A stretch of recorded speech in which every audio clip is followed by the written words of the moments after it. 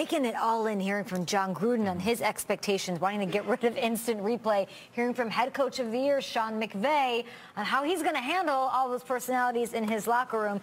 And what if I told you, we already know that Bill Belichick was late, Tom Coughlin, not there yet. What? Mr. Arrive 5 minutes early or you're late? If you're early, you're on time. If you're on time, you're late. And if you're late, you're dead. That's what they say. Come on, coach. We're going to send it out to Bill Belichick. Think he's still asked about Malcolm Butler's benching even now? He should be. I think it cost him a Super Bowl. Oh, let's send it out to Orlando. I'm going to ask you about a few of the additions we didn't get to talk about the other day. What made you guys want to pursue Jason McCourty this year? You know, all the guys that we got, obviously we're happy to have. And glad that it worked out with all of them. We'll see how it goes, and going to put them into the program and give them an opportunity to compete like everybody else, and just see how it works out. But glad that we had some trades, signed a couple guys, a few guys, 3, but and so good to have them, and we'll see how it goes. Jason is probably going to help with some disguise on defense. See what I did there? Yeah. Yeah. I'll be fooled more than anybody. I've been hit on that one before. 2 sets of twins. So I think we're in the lead on that in the league. Do you know the only time that ever happened? 1926. Right? Louisville Colonels or Colonials. Is that right? Yeah, just giving you. Yeah. It's good. It's almost a century. Golson twins, I think it was. 2 sets? Gene and Tom Golson. 1926. Right. It's just 2 sets on one team. Just one set of twins. Oh, this is 2 with the Hollisters. Yeah. That's right. That's what I'm saying. We lead the league in that. We need Cody, though, to come through. Yeah. Just sticking in the defensive backfield, we haven't had a chance to ask you about Duran, and if you had any sort of reaction to that situation. I think it's all been covered, yeah. He just released a statement, Duran released it. I mean, It's nice to extend Pat Chung's contract. Yeah, it's all the moves we made this spring are good to make contracts, the additions. So it's part of the whole team building process. It's always exciting to go through that. Some of it's this year, some of it goes into future years.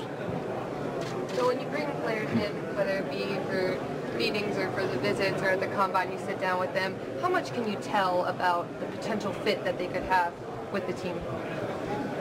It's just one piece of the puzzle.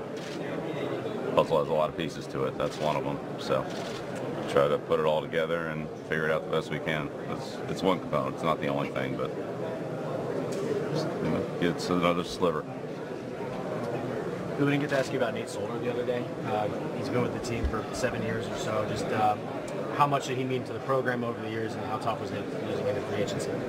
Yeah, well, we lost several players in free agency. That's the NFL. Every team goes through that, and Nate did a great job for us, and he's got a great opportunity in New York. We wish him well.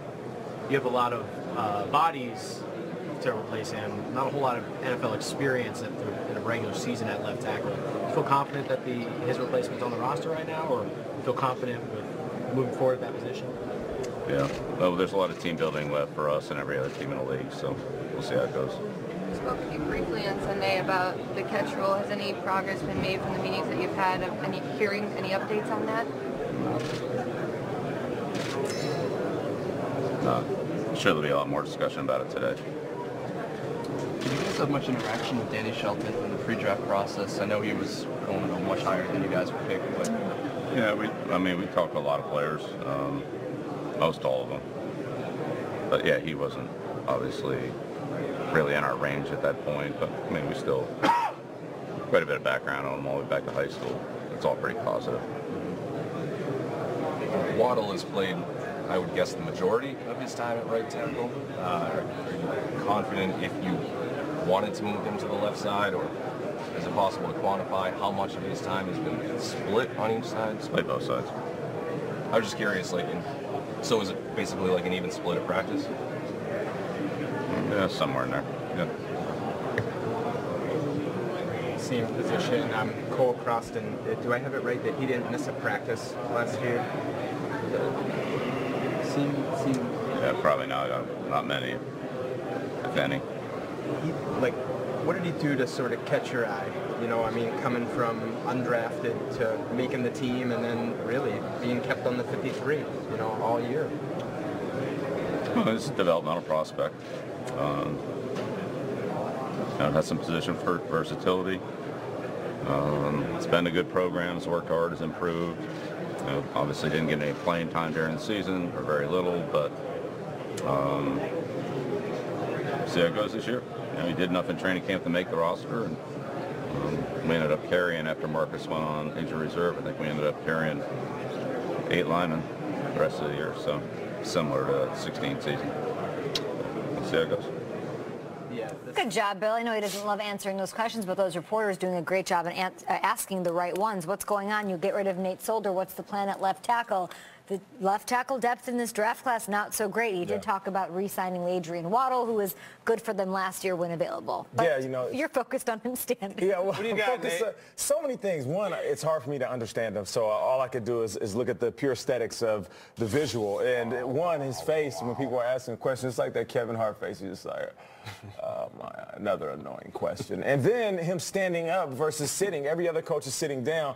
And I was told that you can always tell a lot about a person by the way they park their car, whether you go forward or park backwards, or how they stand in a crowded room. And Bill Belichick purposely put himself up against the wall so nobody's behind him. Strategic. So he can keep everything in front of him, which is his career as a coach. Art of war. I got my back against the wall. Everybody's in front of me, and I can see the whole room. That's how he is every single season. I got my back against the wall, and I can see the entire landscape of the NFL. But it switches like this, Kyle, because I was just raving last week in Mount Laurel how it's Belichick season, baby, and he's loosened up, and he's at pro days, and he's coaching these kids up, having the time of his life, laughing, smiling. There's being memes made, and then put him in a room with the coaches, back to business, and he's a different guy. He does have a switch. I'm thinking he might just be standing because he's in line for the omelet bar. You know what I mean? Or he's like, what was it, Kay? The waffle iron with the spray. Did he move a step during the interview? I double spray. You double spray.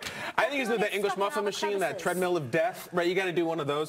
I honestly, I'm sitting here watching him. I'm like, I can't believe he still goes there to those things. Like, Harrison Ford does not sit at a table at Comic-Con and sign Star Wars pictures. So Sigourney Weaver ain't getting $200 to sign Aliens pictures. Yeah. I feel he doesn't show up for the coach's photo. He hasn't done it in years. Do you think he's standing at the door? Like he pops in? Oh, and he checks it out? Yeah, probably does. Yeah, I think his next contract will be like, I'm not going to these owners' meetings, okay? I get to the AFC title game every year. Enough with this, with the omelets and the fruit salad and the English muffins. I'm done. But it's great theater, man. I need to know what's going on with Brady, after Brady. Is there a backup plan? Bill, what is your plan? Come on the show and talk to us. Yeah, Bill, what do you think? Kyle Brandt and Bill Belichick need to have a sit down. Yeah, I'm all into it. Bill, did you see Lady Bird? What'd you think? I got all kinds of questions to ask. I thought it was overrated. We'll be back after this. If you have any questions for these coaches, you can tweet us at #GMFB. We can try to filter them over to Peter Schrager, who will be sitting with Hugh Jackson